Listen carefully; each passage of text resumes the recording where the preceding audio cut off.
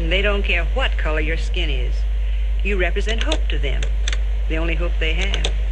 And one of them may be the only hope you have, too. You see, with the coming of the pill and legal abortion, the unwanted baby, whether white or black or brown or even plaid, has practically disappeared in this country, and that's something to cheer about. The stock of older white children is also scraping the bottom of the barrel. So if you want to adopt a child without a wait of several years, it may have to be one of these, who have committed the unpardonable sin of having been born with a skin different than yours. You'll have to take my word for it. It wasn't their fault. Oh, damn this projector. If it wasn't a donation, I'd gladly kick it. Jesus. Well, you'll have to pardon our projectionist vocabulary. I'm sorry. In my house, that talk is polite conversation. Show's over. Well, I think they've gotten the idea anyway. We're fresh out of Little Blonde Angels and Newborn Cupid dolls. But if you're still interested, Mrs. Morrison, one of our volunteers, and I would be happy to give you one of the foundation's application blanks and help you fill it out. I'm really worried. I'm not sure I can learn to love a child that is so different from my own. I don't think that'll be a problem, Mrs. Mitchell. These children need real homes so very badly. Talk with one of them. Your heart will go right out. Then why don't you take them? Oh, I have no energy. I have 3 of my own. I have 5. You're a strong woman. I don't know. I feel these children would need a full-time father. My husband is a basketball coach. He travels with the team a good deal of the time. Pardon me, but you have 3 children. He must have had some home games. I mean, even if Phoenix hasn't won in a month. Marge, this is very embarrassing. I'm trying to have another child of my own. You are. What does Pete say about this? I'm terrified to tell him while the team is losing. Good move, Charlie. Go, come on, Walt. Pick up the goddamn ball, for Christ's sakes. That's it. Good move, Walt. Put it up. Oh, Christ. Nice one, Tony. Misses the goddamn layup. There's Pete Morrison, the Phoenix coach. As usual, relaxed self. Just one step away from a coronary. I'm gonna send the goddamn cheerleader in for you. Hey, Red, did you see it? What the hell are you, a caveman? Call it foul, will ya? With the score tied, Walter Johnson is shooting 1.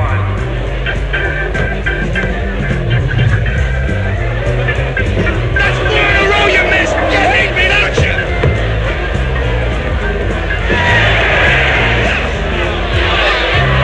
What are you doing to me, Walt? You put the ball in the other basket. You won the game for them. This crowd is out of its mind. They're coming out of the stands. There's Jack Krause, the club's owner, leading the mob. They're heading for the coach. They're blaming Pete Morrison for the team's 16th loss in a row. What's that? Someone's got a rope. It's his wife and their children. They're going to hang their father. I tell you, Phoenix fans take their basketball seriously. What are you lifting me up for? We lost. What's going on? Get out of here! He put down the rope. What are you, crazy? Walt Johnson has the rope now. He's leaping for the basket. This time he makes it good.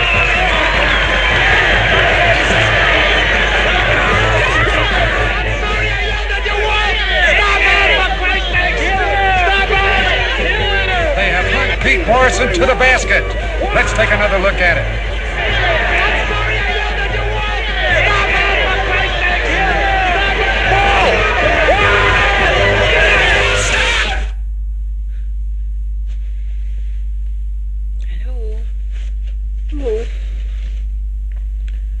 What do you say? Oh,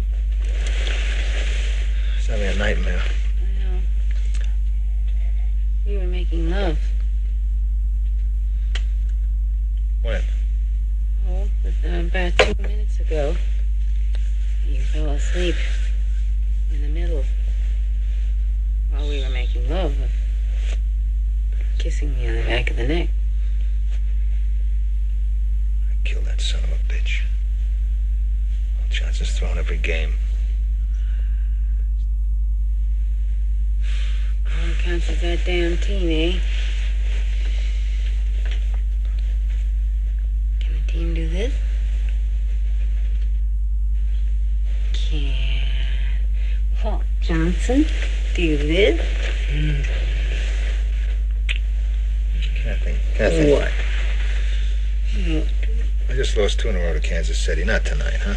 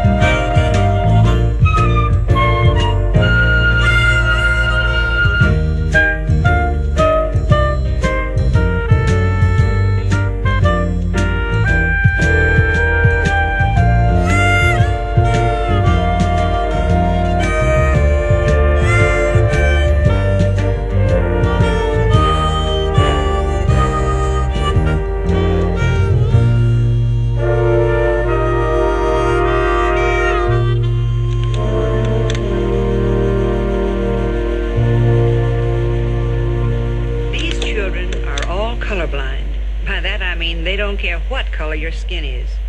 You represent hope to them, the only hope they have. And one of them may be the only hope you have, too. You see, with the coming of the pill and legal abortion, the unwanted baby, whether white or black or brown or even plaid, has practically disappeared in this country, and that's something to cheer about. The stock of older white children is also scraping the bottom of the barrel. So if you want to adopt a child without a wait of several years, it may have to be one of these, who have committed the unpardonable sin of having been born with a skin different than yours.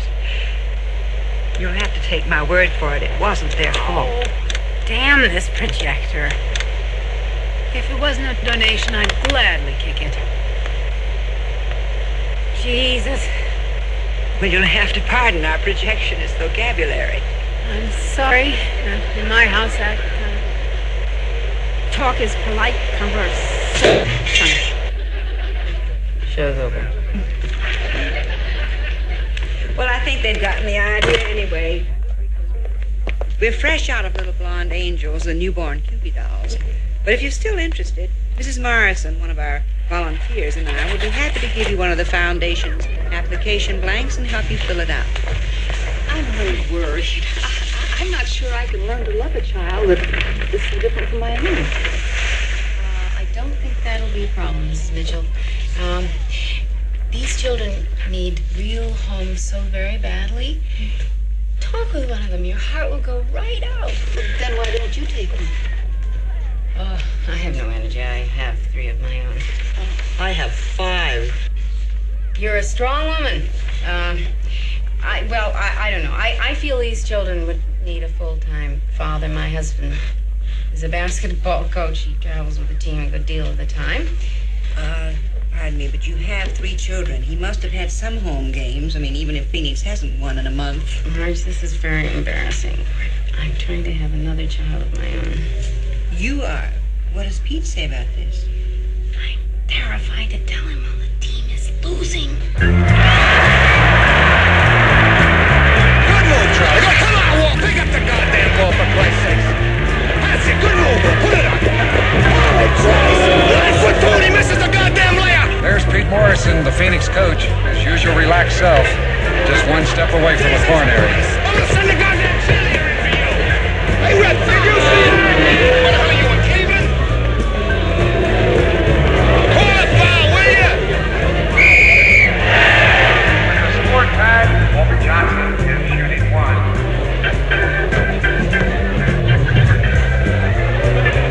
That's 4 in a row you missed. You hate me, don't you?